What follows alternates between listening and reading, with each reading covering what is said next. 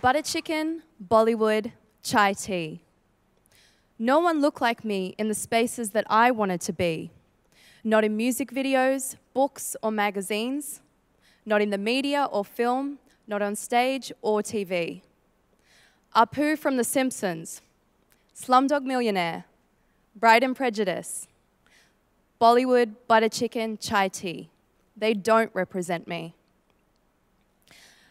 Like most Hindu families living in Australia, we had a household shrine.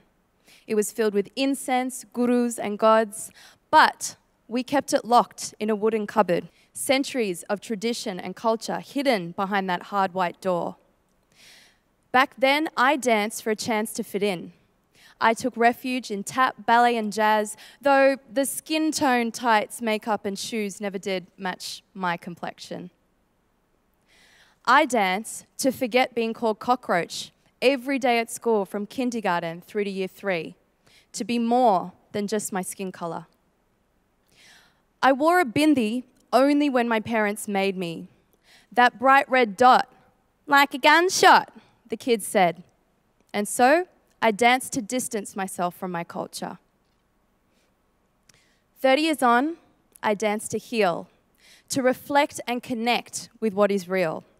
I now dance with others who dance for reasons that vary, but for us all, dance is life, accessible and free. Anytime, anywhere, it's there for us. We dance to express what words cannot, the self, culture, and spaces between, to celebrate life, mourn death, and to pay our respects to cultures all over the world, both inside and outside our bloodlines. We dance to show solidarity with peoples and causes, to acknowledge traditional owners of the unceded lands on which we practice, perform, and stand.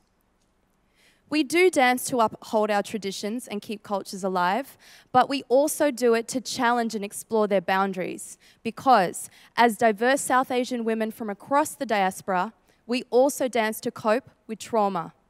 Trauma born of civil war, colonization, caste, addiction, family violence, colorism, abuse. We dance to forget and to remember.